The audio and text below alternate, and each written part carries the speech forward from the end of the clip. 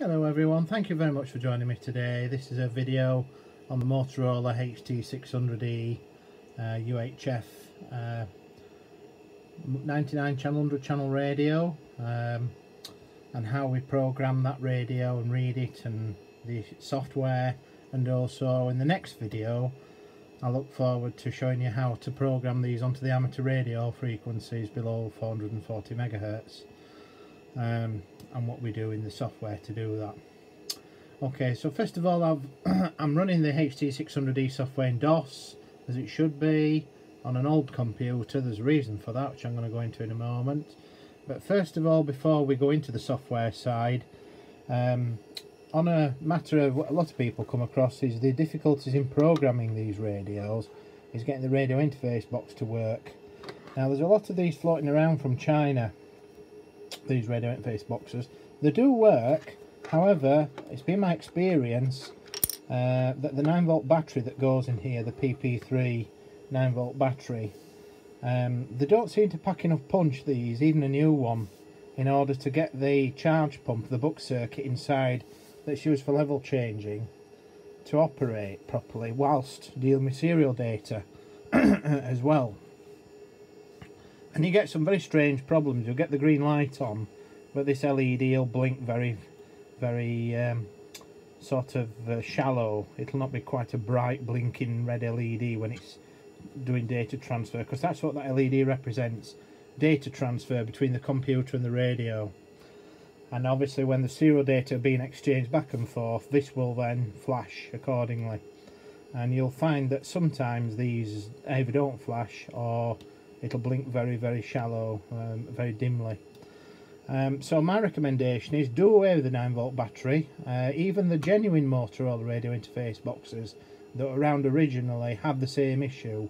I remember it well, actually, come to think of it, that the 9-volt batteries that went in the compartment underneath the Motorola ribs, the genuine ones, had issues. And it wasn't until you plugged permanent DC 12 volts power on the input that you got rid of the issue. And that's what's happened with me here. I've been struggling for a long time now trying to get this to read, and couldn't do, and I was dealing with issues with the PC and the radio. Nothing to do with that, it's just powering it from the external DC source sorts all your problems out. So do that if you're having problems. Fully recommend it. Now the second thing is, if you're programming a radio with a Motorola HT600, the MT1000 as it's known as in the United States and elsewhere in the world, it's the same with the Motorola P210s, the HT800s, the ones with the channel knobs on the top, the same build. You'll encounter these issues with the radio interface box as well, so just be aware of that. And you may also get the same with ribless leads. If I've got a 9-volt battery operation, you might have to power them from a permanent 9-volt DC supply, either a bench supply or some other means. Now, the computers are quite important. I've got lots of laptops, and they're all various ages, from an old machine like this, which is a 16-bit 386SX from the 1980s, right the way up to modern Windows 10 machines and everything else in between: Windows 98, Windows 2000, Windows NT, Windows XP, Windows 95, from Pentium 1s to Pentium 4s and upwards. So this is where I need to just warn you that if you've got a machine that's got over 100 megahertz bus speed and a processor speed in excess of 600 megahertz, you might have issues trying to get the radio to read. So you tend to find that the LED will blink initially, and then the radio will reset and it'll say error reading radio. Now the software works on any computer, doesn't matter what age the computer is, the software works anyway. That's not the problem. The problem is getting it to read the radio and write to the radio. And that's done through a 9-way serial port, through the radio interface box to the radio. If you haven't got that and you're using USB to serial converters and things like that, and you're having to use things like DOSBox and other emulators, it's been my experience that they tend not to work for me. That doesn't mean it won't work for you, it's worth a try, but I've found that you do have to revert back to older machines, I'm afraid. And there's a lot of information about this particular problem on the internet. So we've got into the software, which is just called HT600E.exe. We run it from MS-DOS. There's DOS 5 on this machine. We can select, for example, a band. I'm going to select number 5, I think, and then we'll turn the radio on. Okay, so we've got the radio switched on, the lead plugged in the top, the rib box and everything, and now we'll read the radio by pressing number 1. Okay, now what you'll see is the LEDs blinking, red LED there, and now it says it's read the radio. We're using COM 1 in this case.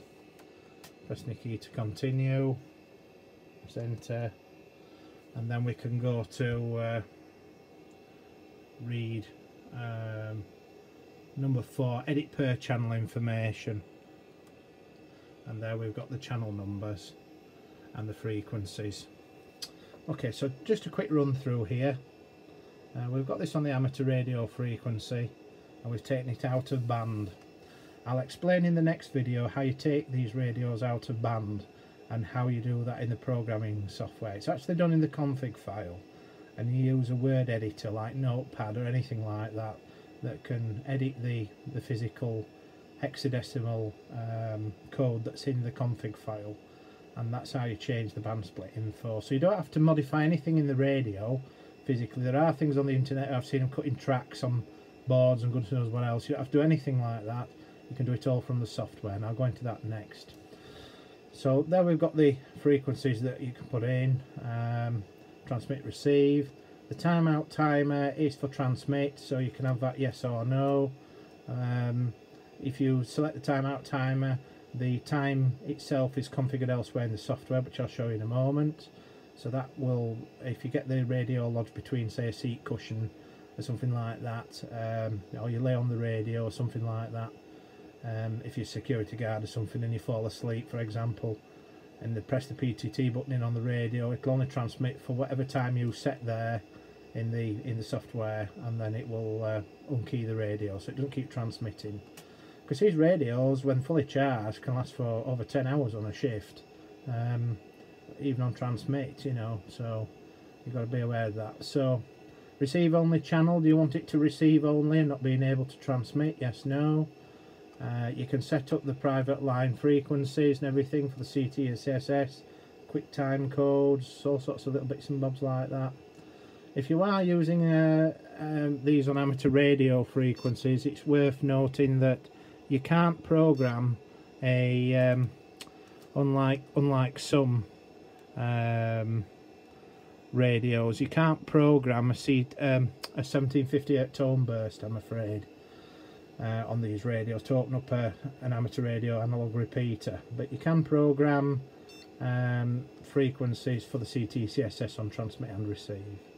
So we've got a transmit CTCSS tone there. You can use whatever tones are in that table we were in.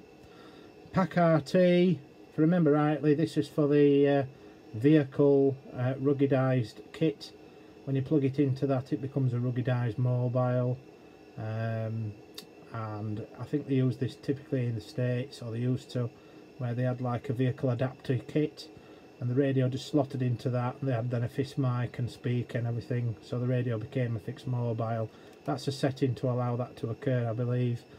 That's the receive squelch CTCSS tones. Again, you can select from the table we were in earlier.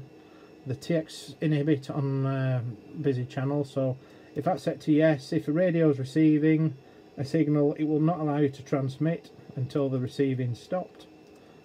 And then the quick call alert is a feature which I've never really understood in Motorola programmers, but it seems to be used a lot. And basically that's for when you're scanning the 8 channels that you can scan, that you can set user settable, not necessarily in the software, but you can set it on the radio yourself. And if you have a tone set in the menu we were in earlier, which is where we saw the CTCSS tones and what have you, there's a quick call alert tone feature in there excuse me, and basically what happens is when you are scanning, if it receives that tone on any of the channel, it sort of quickly goes to that channel. It's a quick call feature. So I've never really understood how it works, to be honest with you, and I've tried setting it up and trying to get it to work, and it don't seem to do anything really. But anyway, unless it's something that's I'm missing.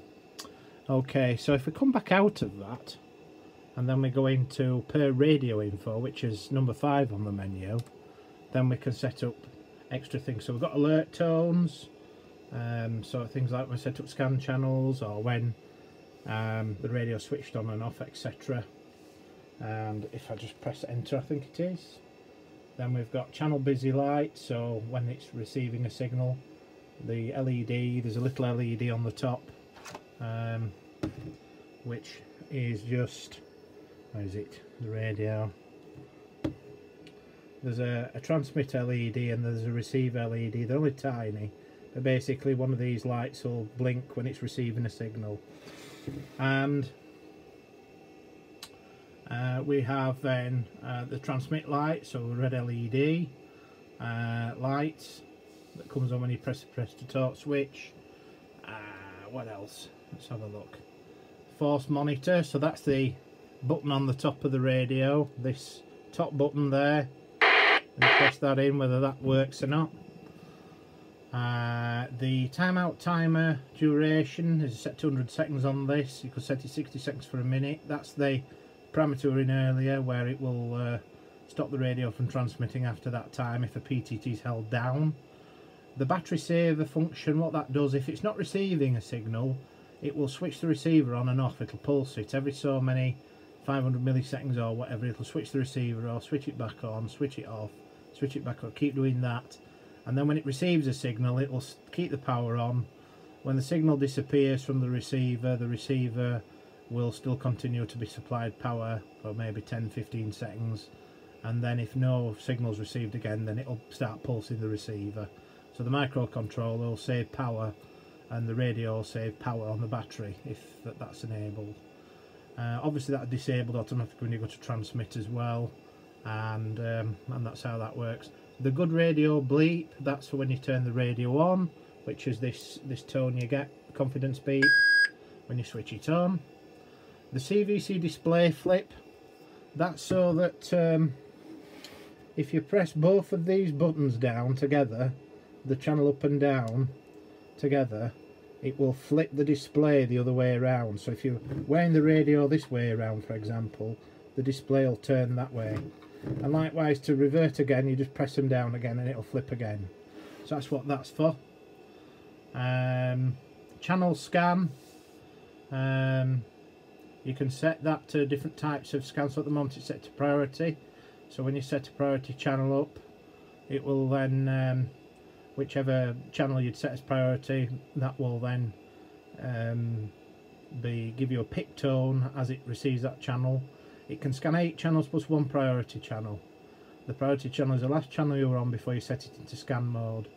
And scan is user programmable on the radio using the combination of the toggle switch at the top here, which puts it into scan when it's to the right position.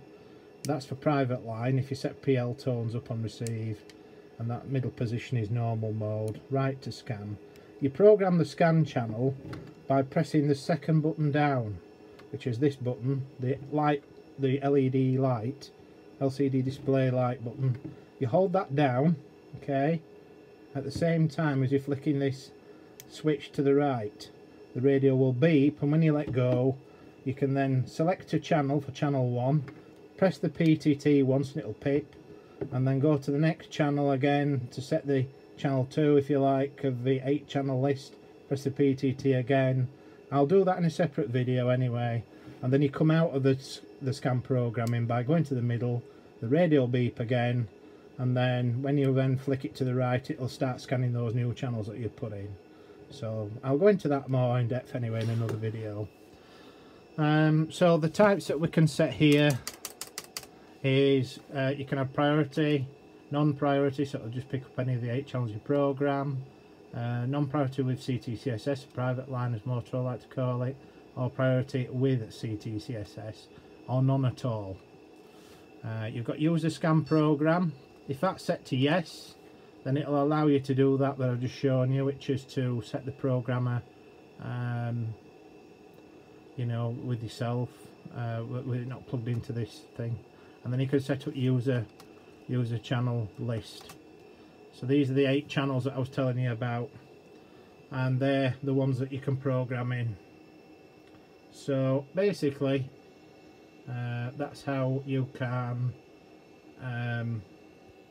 set up the channels in there, as well as doing them manually in the radio. So if we come F10 out of that, F10, the only other thing we've got then is tuner menu. Now tuner is where we can set up things like the carrier squelch, so the level of which the receiver will squelch out at in microvolts, which we set with a signal generator. The tone squelch level, again, that's the level in which we can detect a CTCSS tone, whether it's very sensitive or very deaf. We're receiving a CTCSS tone. The scan squelch, that's the squelch threshold for the scanner. The volume, that's the maximum volume level that the volume pot on top.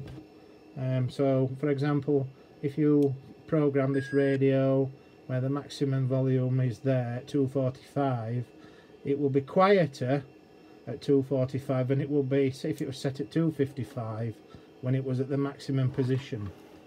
So basically it's to stop the radio from being too loud.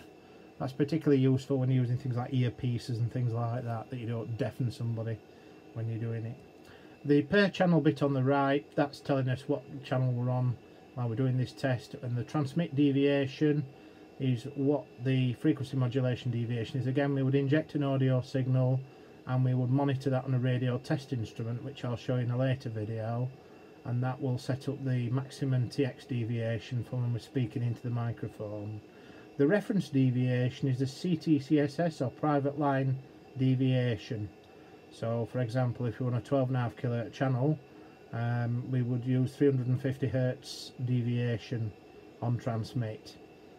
Likewise, if we're on a 25 kHz channel, we could use 500 Hz, and we would adjust it accordingly on there. So that's it for now. I shall do a video separately on how to program these radios out of band in the software config file. I shall also do another video on the tuner menu as well.